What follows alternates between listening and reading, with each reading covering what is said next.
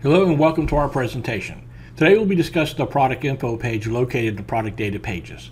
My name is Tom and I'll be your presenter for this video.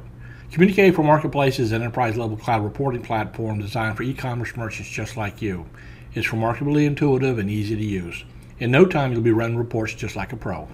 Product data pages contain a page named Product Info, which contains additional detailed information about the selected product. With the product info page, you can view general product info, current quantities, cost and pricing, weight and dimensions, default supplier info, additional miscellaneous info, and the product image if available.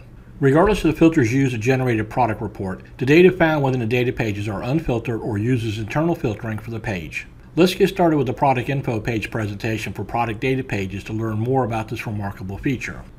All product and certain sales reports support the product data pages feature.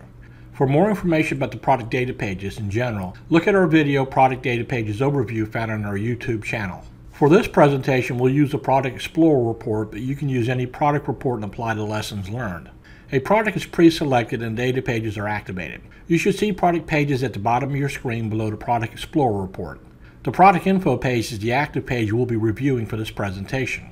The Product Info page contains a wealth of detailed information about your product. Let's take a tour of the Product Info page and explain each data group and the data points it represents. The first data group is the Product Info. This data group contains the basic data which defines the product. Some of the info is self-explanatory, like the product SKU and name field. The ASIN is the Amazon Standard Identification Number assigned to the product by Amazon. The FN SKU is the Fulfillment Network SKU assigned to the item if it's in the Amazon Fulfillment Network. The UPC and barcodes are machine-readable codes printed on retail packaging designed to aid in easily identifying the product. The brand is a value that helps you in identifying your product. The category value is an identifier used in grouping products with shared characteristics. The parent SKU is an identifier used for products with variations. Parent SKUs and variations are commonly used when a base product has variations like color, size, patterns, etc. The condition value indicates the condition of the item. The most common values are new and used, but other condition codes can be used like mint, excellent, etc. These codes may vary depending on the e-commerce platform or marketplace. The status value indicates the status of the product. Active indicates the product is currently available for sale. Inactive indicates the product is no longer available for sale. Discontinued indicates the product is no longer available from suppliers, but will continue to sell any remaining stock until depleted. The type value indicates whether the product is tangible or virtual. The kit type is a virtual product. It represents a set of related products or parts for a specific purpose or assembly. The standard type indicates the product is a physical, tangible item. The next data group is quantities. The quantity total, on hand, on order, reserved, and in transit indicate the current stocking levels for a product. The quantity on hand value are the units available for sale. The quantity on order are the units on order from your supplier. The quantity reserved are the units reserved for sales or for warehouse processing and not currently available for sale. The quantity in transit are the units confirmed en route to your warehouse. These units are not available for sale but need to be considered for replenishment purposes. At some point, these units will become available for sale. This value is usually associated with FBA warehouses but can be used with any warehouse when product is confirmed en route.